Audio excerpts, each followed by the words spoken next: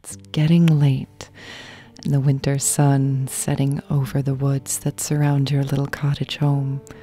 You come inside from doing your chores, wiping dirt from your forehead, and your mother, or in Danish, mor, says, "Daughter, I need you to fetch me a bucket of water from the well at the edge of the woods." Immediately your little sister's ears perk up. As sister loves playing around the old well, she's already out the door as Mor calls after her. And remember, don't look too far down the well, or Brondman might get you. Now, you're a big girl, and you know that Brondman is just a story that Mor tells you to keep the little kids safe. But as you approach the well, you decide to have a little fun at your sister's expense. Your longer legs quickly overtake your sister's, beating her to the well with a few seconds to spare, and you peer down into the well. Hiding your smirk, you cry, "I see him!" "Really?" Sister's voice is nearly a shriek with her breathless excitement, and as she reaches the edge of the well, she leans far over to get a good view. "Where?" she says, peering into the depths. "Oh, it's too dark to see him now. He's hiding," you tell sister. "You have to go down there to see him now." Sister is still small enough to stand in the bucket and ride it down into the well. In fact, she's done it before, but always during the day when the other children were there to help pull the bucket with the extra weight.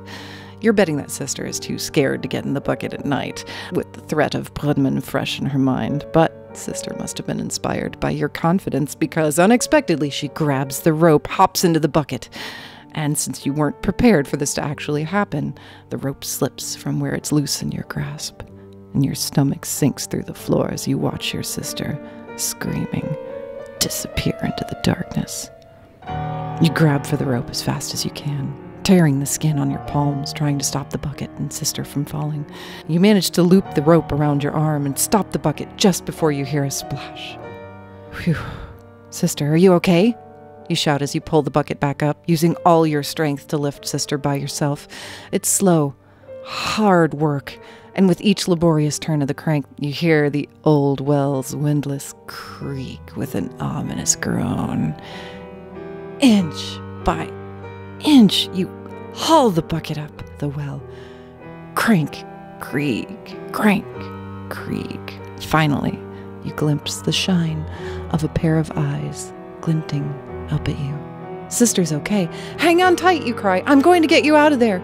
But as you crank the handle again and those glinting eyes get closer, you can see that they're not brown, but red. You keep cranking. Sister must have gotten something in her eyes when she fell. It's the algae. Maybe she's crying. Crank, creak, crank, creak. Still, all you can see of sister is her red eyes, and now her shadowy hands waving about wildly. "Hold the rope, sister, hold tight," you cry, and with a final heave of the winch, the bucket crests the edge of the well. Sister isn't on it, but why was the bucket so heavy?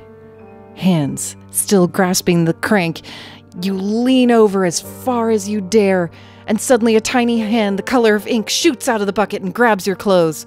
You scream and you jump back, and as you let go of the crank handle, the bucket zips back down the well, splashing in the unseen water below. And then you want to look. You need to look. Sister's still down there, but you're shaking. In a moment of pure panic, you break into a run, heading back for home. "Mor! Mor! Come outside, quick!" you shout as you burst through the door, but Mor is lying on the couch, her face dotted with beads of sweat. "Oh, I'm so ill, daughter," she moans. "Fetch me some water, will you?" "No, Mor, sister fell in the well, and Brondman got her, and he tried to take me too," you cry, gesturing at the bloody handprint on your shirt. "But I just saw your sister," Mor says. "There, she's right behind you." And you freeze as you hear dripping water behind you, close. You turn slowly and inches away from your face is the sodden form of your sister, hair bedraggled and hanging in wet clumps, slimy with green algae.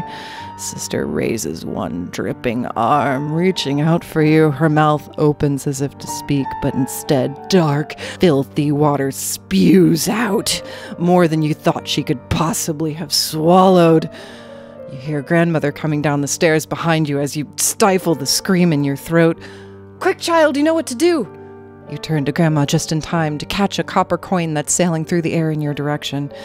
You know from Grandma's stories from before that she got the coin from an old witch who used to live deep in the woods, who might live there still, even though she was very old when Grandma was just a child and got the coin from her. You catch the coin and turn, slogging through the putrid water that's still pouring off and out of Sister, fighting for each step in the swirling muck. You burst out the door and you tear down the hill for the well, stopping several feet away. Too scared to get any closer, you fling the copper witch's coin into the well with all your might, wishing as hard as you can that things could just go back to the way they were. And that's all you remember from that night. You wake up sometime later. You know time has passed because when you open your eyes, sunlight streams in and forces you to squint to see anything. There are faces above you blocking out some of the light, and you begin to realize that the voices of Mor and Grandma are speaking softly about you. She did what had to be done in the end, says Grandma. She threw the witch's copper coin in the well and set her sister's spirit free. If only they'd listened about Brondman, says Grandma. But at least now he'll be appeased for another generation. Now she must go into the woods. Oh yes, the witch is still there. She must obtain another coin, because someday she'll have a daughter, and she'll have to teach her about Brondman before it's too late.